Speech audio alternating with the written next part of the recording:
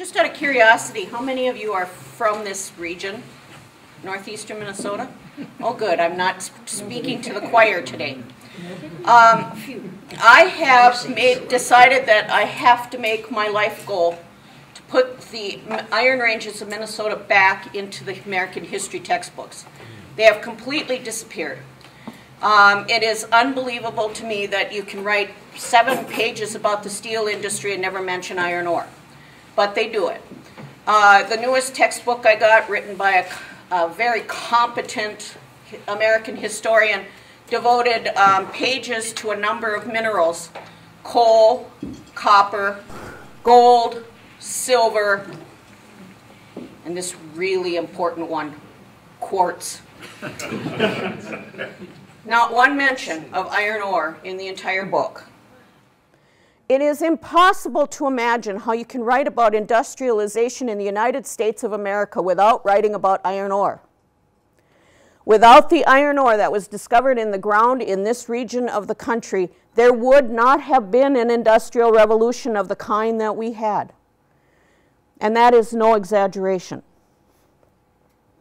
So, my life's work is to convert all the people who don't know about this region and spread the word that we matter, that we are not, even though we live out here on the edge of a wilderness, we have never been peripheral to American history. We have always been at the center of American history, particularly in the 20th century.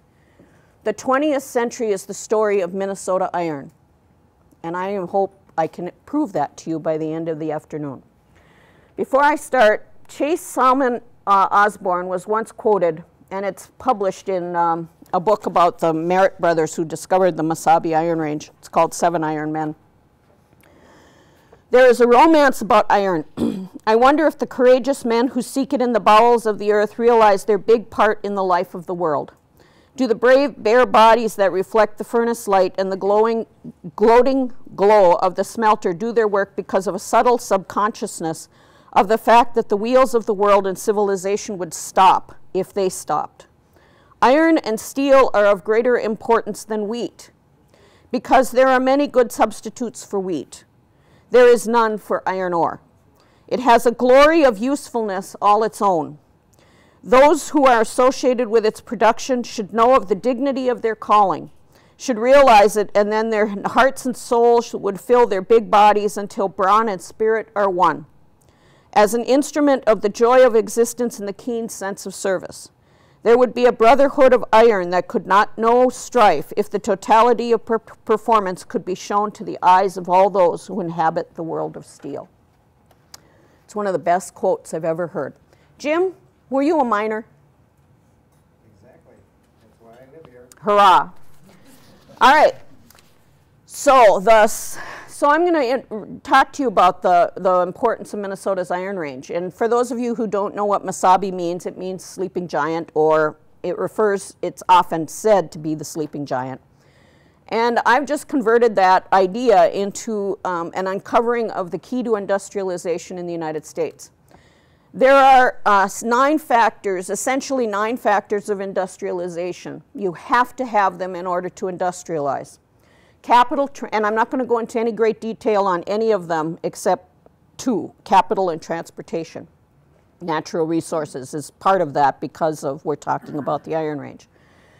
Capital, transportation, natural resources, laboring class, education, government, technology, urbanization, and settlement of the West, advertising and consumer demand, and ingenuity. Believe it or not, you can study the entire history of industrialization in the United States by studying nothing but the Mesabi Iron Range, Vermilion Iron Range, and the Cuyuna Iron Range, because every single one of those factors played a role in this area of the country. Every single one of them. This area of the country is as urbanized as New York City. Now, we don't think of it that way. We think of us as the canoe capital of the world, but we're not. We were once one of the most urbanized small towns in the country. The Mesabi Iron Range and this region of the state attracted 43 different ethnic groups. In 1910, the Foreign-born population of New York City was estimated to be 40% according to the United States Census. The only place more urbanized, more ethnically diverse, was right here. The foreign-born population on the Mesabi Iron Range in 1910 was 50%. And yet when we think about urbanization and we think about immigration, we always talk about New York City, don't we? And yet this region was as ethnically diverse as any place else in the United States. The laboring class, the miners here founded this town. Their names aren't on the big places like Whiteside Park, but they are the founders of this town. It was their back-breaking labor that made a difference. And how many miners died in the mines in Ely? Do you remember? Was it 200 and 214, something like that? Imagine over 200 men died in the mines here in Ely alone. 200 men. Education, government, technology, urbanization, I already mentioned, advertising and consumer demand. Think about automobiles. Did we really need automobiles, or was the consumer demand created for us that we needed automobiles? Ingenuity. The development of the open hearth furnace and the Bessemer process made it possible to use the iron ores from northern Minnesota in the steelmaking process. The two most significant are transportation and capital. Transportation is still important to us up here because we're so far from the rest of the world in terms of getting goods into this region. The capital was the key, though. And sometime, if you ever want me to come back and talk about the difference between an accumulationist political economy and a balanced political economy so you can understand what's happening in this country, ask me back. I'll come and talk to you about it. But I'm not going to go into it now. But all I can tell you is that without the accumulationist political economy of the late 19th century, the money would not have been available for the industrialization of this region. It required huge amounts of capital to get the ore out of the ground here in northeastern Minnesota and then transport it to Lake Superior so it could get to market. The Merritt family that discovered the Mesabi Iron Range on October 16, 1890, was completely undercapitalized. They would never have made it, even without the Panic of 1893, which destroyed them. They only had $2 to $5 million invested. They had to get money out of John D. Rockefeller to continue to keep going in their work, and they didn't make it. Just to give you an idea of how valuable the iron ore was up here, the Chandler mine right here in town just hang on to your hat when you hear this figure, $100,000 a month to their investors for 19 years. Wouldn't some of that money be nice if it was back in town?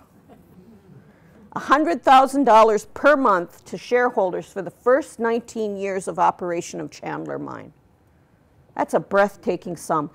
James J. Hill made huge amounts of money on his railroad, but he made plenty of money on his iron ore as well. He, by 1914, he had profited to the tune of $30 million on his iron ore investments. $30 million. And he wasn't one of the big capitalists in iron ore. He saw much more money in shipping the ore to the lakes. U.S. Steel Corporation, one of the largest corporations this country has ever seen, was capitalized at $1.4 billion in 1901, between 1901 and 1905. $1.4 billion. They were not investing $1.4 billion in steel mills. They were investing $1.4 billion in the iron ore that's under the ground of this town and on the Mesabi Iron Range and the Cuyuna Iron Range. It's a breathtaking number in 1905. It's a breathtaking number today. If anybody ever wants to do an inflationary calculation on it, I'd love to know what its value would be today. But it's big even at that time. Carnegie became the richest man in the world because his iron and steel properties were bought out for $500 million. And it was the iron under the ground here that was more valuable than his steel-making facilities. Rockefeller, who invested in the Merit's operations, accrued $80 million on his mine lands.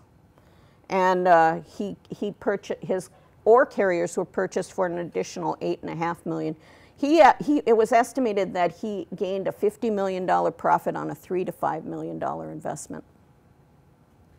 Wouldn't that be nice? Transportation, of course, are key, and all of that was kicked off in 1862 during the Civil War by the Pacific Railroad Act and subsequent railroad acts that allowed for the construction of transcontinental railroads. Along with those transcontinental railroads came feeder lines, and the feeder lines were vitally important to the Iron Range because the iron had to get to the main transportation hubs. In our case, the feeder lines went to the lake. But some all-rail shipments were made to Chicago in particular. And these are all dependent on steel. The Duluth and Iron Range Railroad was completed from Sedan to Lake Superior in 1884. The first shipment of iron ore ever to leave Minnesota was July 31st, 1884 from the Sedan mine. And if you go up to the Sedan mine, make sure you stop halfway up the hill. There's a set of small railroad tracks heading off to one of the caves. Those are the most important tracks in Minnesota history because they opened iron ore production in Minnesota. And stop there, lean down and touch them and thank whoever did it, Charlemagne Tower, for building that little railroad. It was a narrow gauge railroad. If you go down to Two Harbors, you can still see the engine on display at the Two Harbors Depot. It's preserved by the Lake County Historical Society. It's called the Three Spot. So these are the natural resources that are important. Iron is the key to the whole thing. Without iron, none of these others are nearly as important.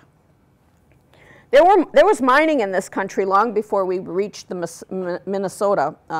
17 states had iron ore production during World War II. But as you can see, in 1928, they were producing in these other states just minuscule amounts of iron. Between 1849 and 1929, a period of 80 years, the biggest mining district in New York State produced only 45 million tons of ore. That's not very much. That's less than 5 million tons of ore a year. Look at what just the Hull Rust Mahoning mine complex has produced in its life. Between 1894 and 2001, I haven't got the updated figures, I've got to get them from them, but 800 million tons of ore was produced from one mine complex on the Mesabi Iron Range. Take the Mesabi out of the whole picture, and what happens to the Industrial Revolution in this country? It can't occur. It can't occur. There are 6 Lake Superior mining regions: Marquette, Menominee, Gogebic, Vermilion, Mesabi, and Cuyuna. The 3 in Michigan and Wisconsin were very important. In particular, the Marquette produced ore that carried the Union through the Civil War. But without it, it would not. And this Union would have been in trouble without that iron ore. Menominee produced a huge amount of ore, as did the Gogebic, but the Mesabi quickly overwhelmed it. And I'm not going to go through any detail on this, but just note that the Gogebic produced in 1887 1.3 million tons of ore. 1928, the Marquette was producing 4.2 million tons of ore. In 1997, the only one still operating, the Menominee was producing 5.3 million tons of ore. It would never have been enough.